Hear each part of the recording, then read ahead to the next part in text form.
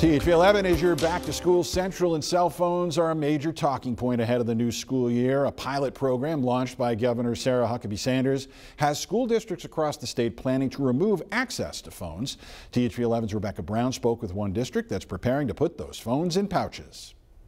A new school year is all about new beginnings, and Searcy School District is doing just that as they take on a new journey of becoming a phoneless free school.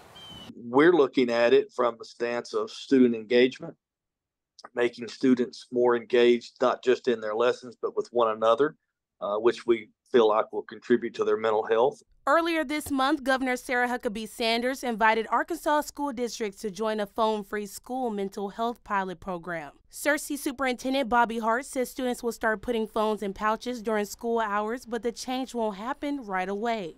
We haven't even set our timeline on how we may implement. We're going to start the school year just like we have been in the past.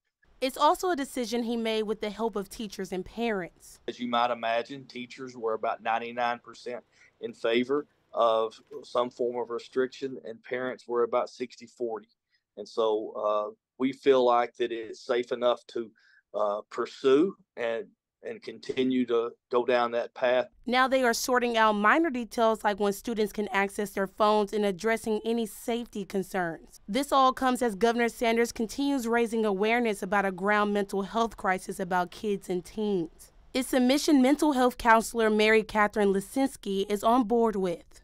In that range of 2010 to 2015, we saw huge increases in the rates of depression and even in the rates of suicide of, children ages 10 to 14, which is so sad, to see that rate. I believe it's actually tripled from 2010 to 2020, even before the pandemic. She says one of the best things families can do is limit screen time. Now we're seeing through research it's critical for child development. Rebecca Brown, THV11 News. Rebecca, thank you. We've been following this month other school districts who are exploring the plan. That includes Hot Springs and Bentonville. Hot Springs, they've already started the school year but won't have the pouches until a couple of weeks into August.